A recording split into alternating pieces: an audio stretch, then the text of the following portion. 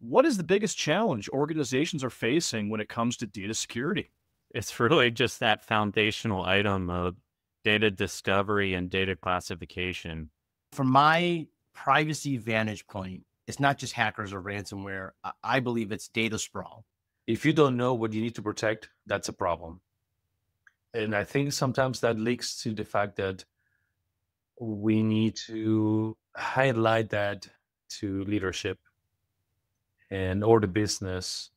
And sometimes that could be equally challenging. The challenges that I've seen with a lot of organizations out there, both from a consulting side, but also being on the industry side, is balancing regulatory requirement compliance with the actual fundamentals behind data protection and the spirit behind protecting data for users and the company.